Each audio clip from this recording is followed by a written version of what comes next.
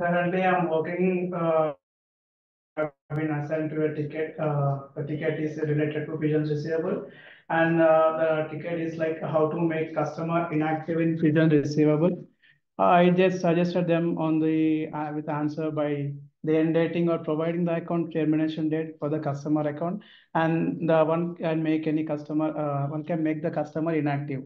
And coming to the navigation part in the ticket, what I have been assigned for is that. And when it comes to this instance level, uh, we will be going to receivables, and that receivables will be going to be billing, and that billing will after going to billing, we can go to control panels.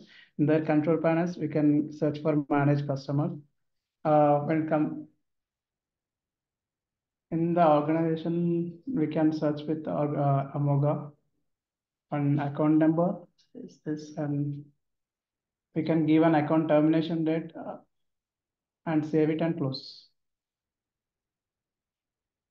And the precaution for this is like there should not be any kind of pending transactions like receipts and invoice receipts.